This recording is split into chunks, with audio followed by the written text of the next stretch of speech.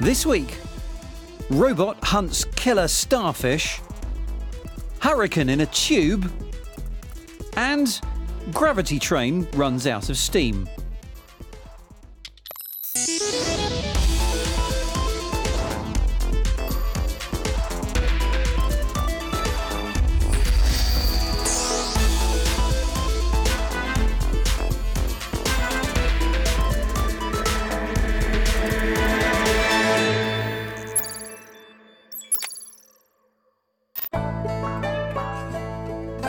Florida, America's Sunshine State, and home to the US's first sustainable town.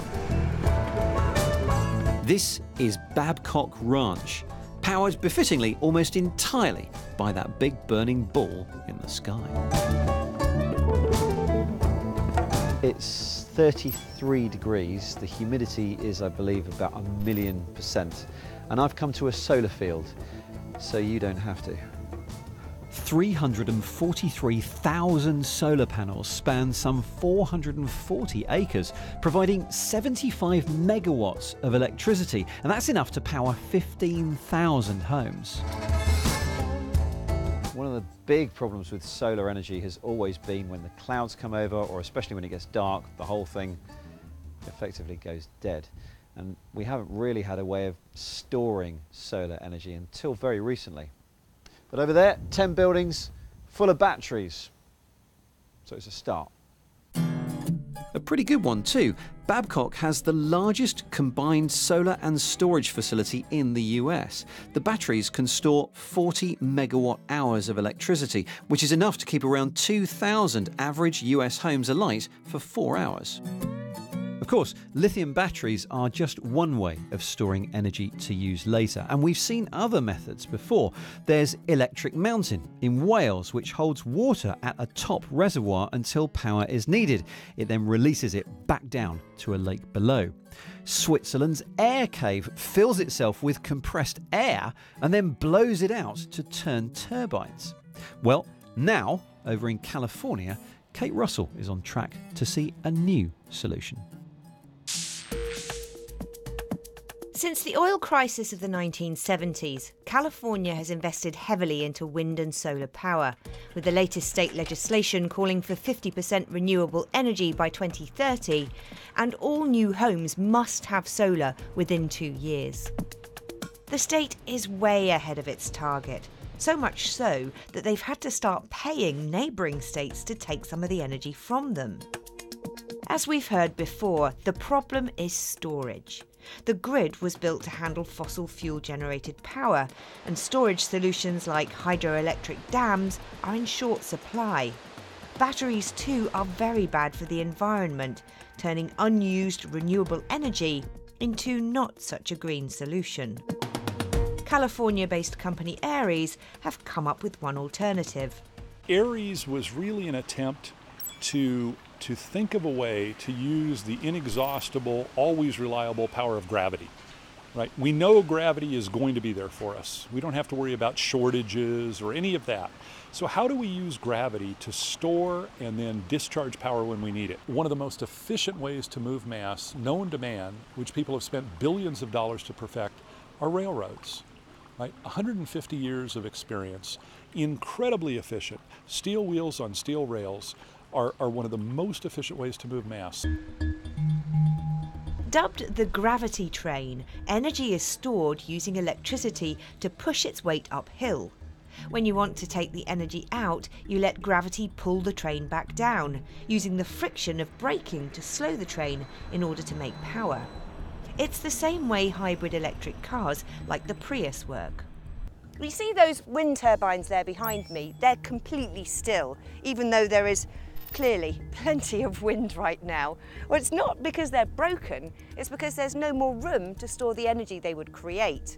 And that's the problem the gravity train will solve. When you're into excess energy production, use it to power the train up a hill, and when you want the energy back, you just send the train back down again.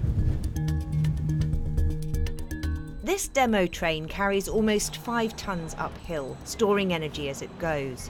A full-scale installation will return 80% of the stored energy, which is not quite as efficient as a huge dam, but has a lot less impact.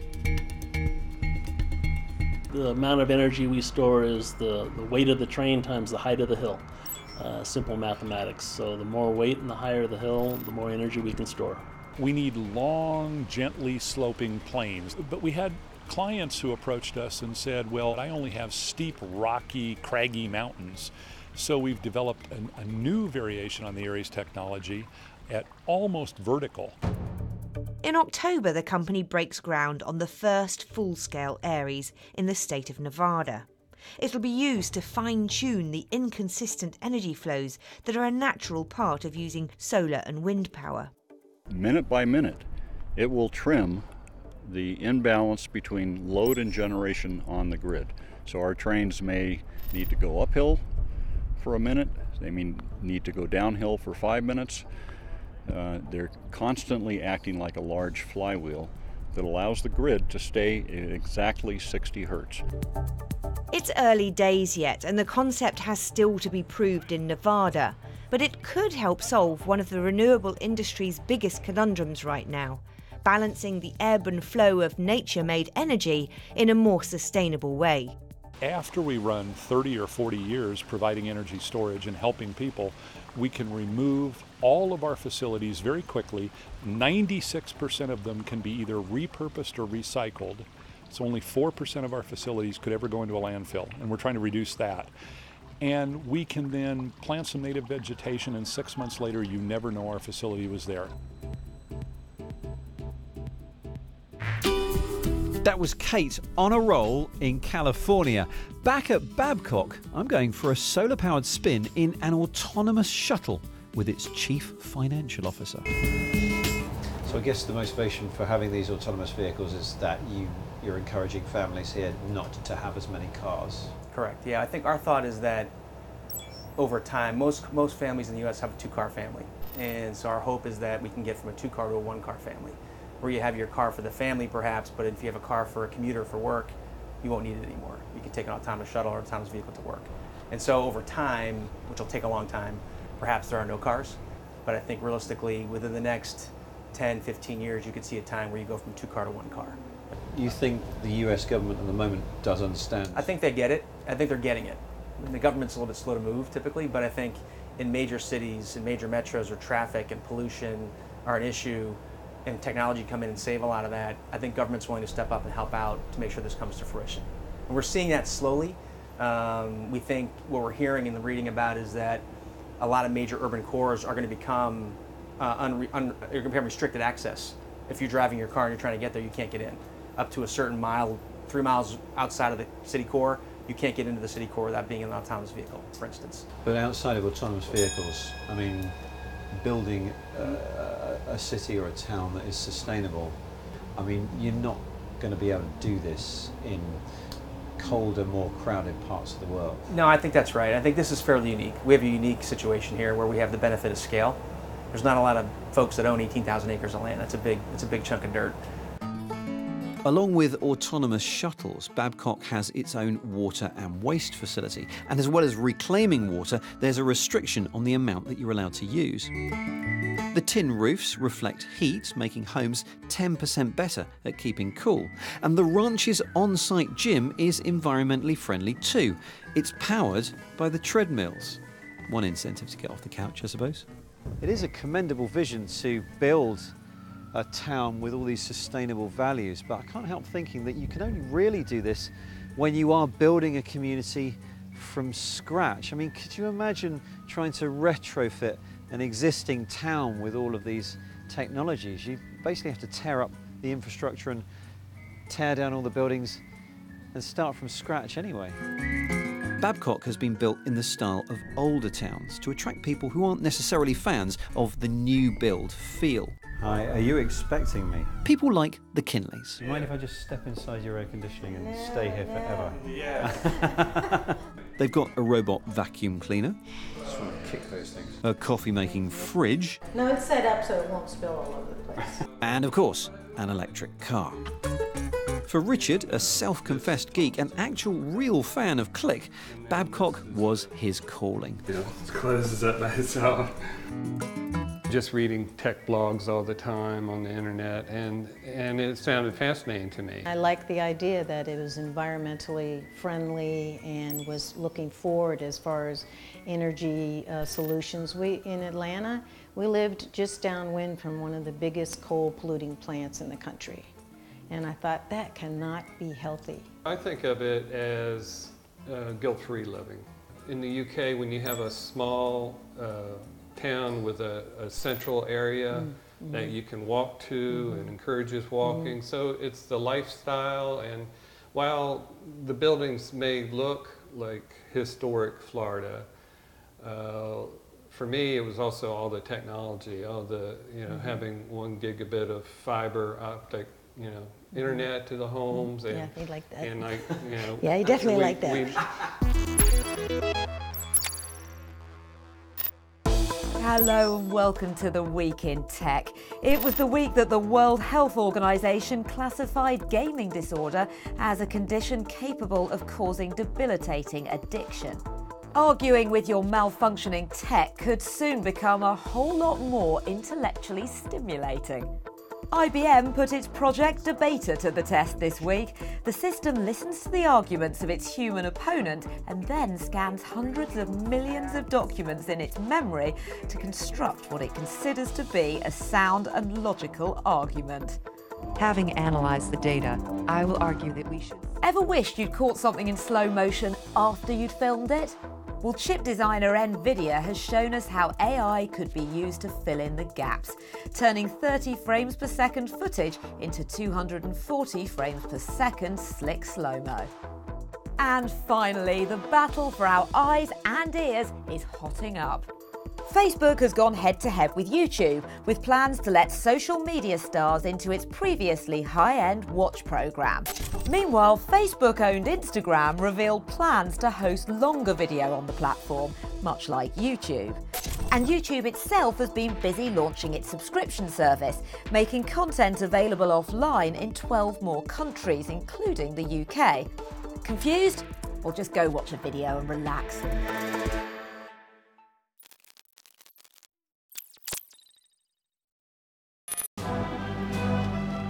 Hurricane season is just around the corner in the US, and that means that South Florida is once again at risk from deadly winds and storm surges. Much of it lies less than 5 meters above sea level. Miami Airport is just 1 meter. And in the further future, even moderate estimates of climate change will mean that the sea will swallow much of this area by the year 2100. So it's probably no surprise that some of the most advanced hurricane research in the world is going on here at the University of Miami.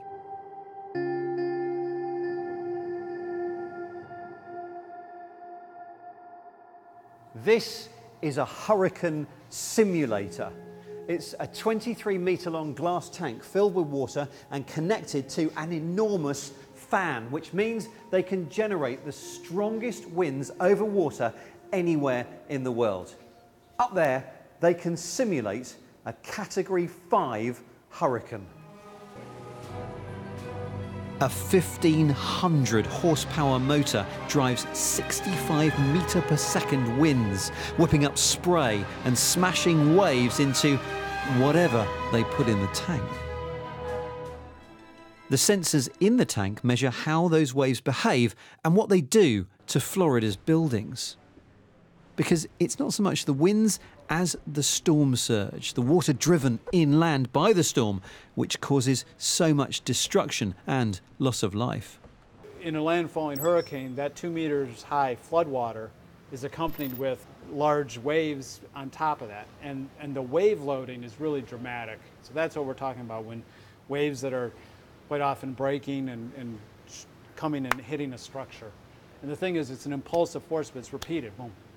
Boom, every, many times during a storm, even if it's only an hour, and that can really do dramatic damage. And what have you found so far? Well, how can you build houses better now because of what you've found? One of the key things that we've found in some recent measurements related to the structures directly is that often is with these decking is actually where the wave actually traps air underneath it. And then that's like an explosive uplift force. So you really have to look at how you engineer the attachments and things. Okay, we're about to go to full speed.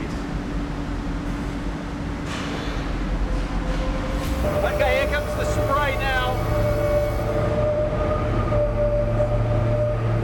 Understanding the forces on these models will help develop new guidelines on what support structures would help a building to withstand the onslaught of a storm surge.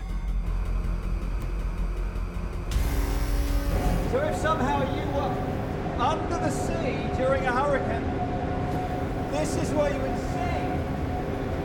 It's better than being on top, I tell you that.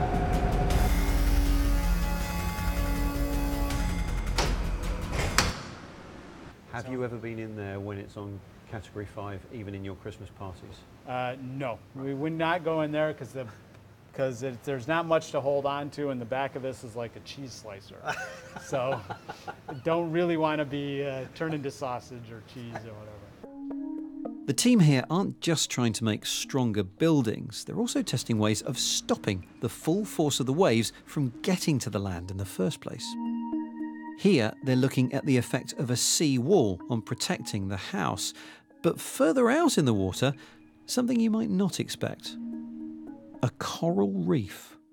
We've actually been reading some global studies that show that wave energy is actually dissipated 97% on average as waves hit a reef crest and go towards shore.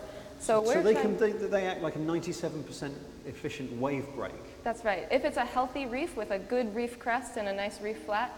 It just doesn't look to me like there's that much coral there, and it doesn't come to the surface. So right. Can that really do a good job?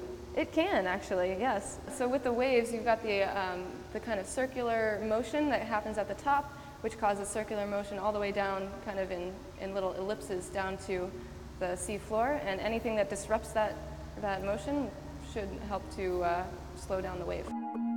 The problem is that just at the point where we need coral to protect from climate change is killing coral. Although corals, much like the trees in a rainforest, are the principal habitat builders of the ecosystem, and if you lose the corals, just like if you lose the trees in a rainforest, you end up with no ecosystem. The corals that build that habitat are very thermally sensitive. They're probably some of the most climate change sensitive species on the planet. And the reason why they're so sensitive to climate change is they're very vulnerable to just small changes in temperature. An unusually hot summer causes a coral to turn white in a process we call coral bleaching. And that process of turning white is a process whereby this symbiosis between the coral animal and these tiny single-celled plants that live inside its tissues, that symbiosis breaks down and the coral spits out its algae, turns white, and unless it can somehow recover those algae, it will die. It starves through lack of food. Andrew Baker has spent the last 25 years trying to create coral that's more resistant to increasing temperatures. We've found over the years that by gently bleaching corals deliberately in the laboratory, we can encourage them to change their algal symbionts in favor of these thermally tolerant types. So we've done a series of controlled experiments in the lab, and just now we're starting for the very first time the first pilot experiment of doing this out in nature, in the field, in reefs off Miami, where we're what we're calling stress hardening these corals, encouraging them to change their algae in favor of the heat tolerant ones that will actually help them resist bleaching and hopefully persist into the future. So beautiful, isn't it? And while they're working towards growing more resilient coral here in Miami, there are of course projects going on across the globe to protect the coral that we already have. Nick Queck has been to see one such project at the most famous coral reef in the world. The Great Barrier Reef, Australia. Wonder of the world. Earth's largest living thing, sprawling some 1,600 miles. But this paradise could soon be lost at the hands of a very surprising vandal. Crown of thorn starfish eat coral, and although they're found here naturally, recently too many have been pouring in at once due to major weather events and ocean pollution. You would think a starfish would be a cute, gorgeous thing that you would see on the Great Barrier Reef. Crown of thorn starfish, not so much. They're a bit spiky, they're quite ugly, they can have up to 20 or 30 arms. But the biggest issue with crown of thorn starfish is they can eat up to 1 metre of coral a day. And when they're in plague proportions, they can absolutely decimate a reef. To the rescue, the Ranger bots. These underwater drones autonomously scour the reef for starfish and prick them with a deadly dose of bile salt. The bots use an artificially intelligent algorithm to identify starfish and then target them. Their developers say they're 99.4% accurate and get smarter with time. Traditionally, divers have monitored the reef by going out and doing a visual check, and they record their findings onto a slate, something time-consuming, not to mention expensive. They can only be in the water for up to 3 to 4 hours a day. They can't dive at night, whereas the Ranger bot has the capacity to be in the water for up to 8 hours a day. It can dive at night. It also doesn't have some of the human failings that we know that we have, where we actually see and miss things as we're getting dragged along under the water. Working around the clock could make a big difference too, because evidence suggests the thorny carnivores come out more at night. The newer bots have lights, so their stereo cameras can still see once the sun goes down. So inside these things, you've got inertial sensors, pressure sensors, a GPS so it knows where it's going, and it's also got 2 computers working simultaneously, one to process the images and one to know where it's going, understand the navigational route. The game changer is these 6 thrusters, which allow it to go forward, backwards, up, down, left and right, but also side to side. So when it spots these crown of thorn starfish, it doesn't need to do a big loop-de-loop. It can just stop and zap them where they lie. The bots are team players too. The beauty about having this is if we have multiple vehicles, we literally just put them here, we send them off in all directions, they pop up 500 metres later, they already know how many they've seen, so we say, okay, 0, 0, 0, 10, okay, that's our focus area. You know, within 20 minutes we know roughly where we should be focusing our efforts. We'll never outcompete a human, we're not trying to outcompete a human. But if we can give them the tool to extend their operational capability, then that's a goal here. Constantly patrolling the reef, the rangers can also monitor water quality, measure coral bleaching and map the deep blue like never before. One of the biggest issues we have with the Great Barrier Reef is because it's so big, we actually only know a fraction of what's going on underneath the water. And without that information, it makes it really hard for marine park managers to actually have a true understanding of what's going on and where do they need to direct their time, energy and resources and people. But they're still weather dependent. Too strong a current and our poor little ranger can be thrown violently off course. For all their ingenuity, isn't the relatively small work being done by these bots just a drop in the ocean? The Great Barrier Reef is facing many threats, and so there isn't going to be a silver bullet solution to what it's actually facing. But the Ranger bot is just one step in that path that we can take in terms of trying to make sure that we can look after the Great Barrier Reef from a local level while the world really gets its act together on climate change. That was Nick in Queensland, and that is it for our sustainability special from Babcock Ranch here in Florida. We are staying in the US for another week. Next week we fly north to Boston, home of MIT, which always offers up plenty of very, very cool innovations. So really looking forward to that. Hope you can join us. In the meantime, don't forget we live on Twitter at BBC Click. Thank you very much for watching, and we'll see you soon.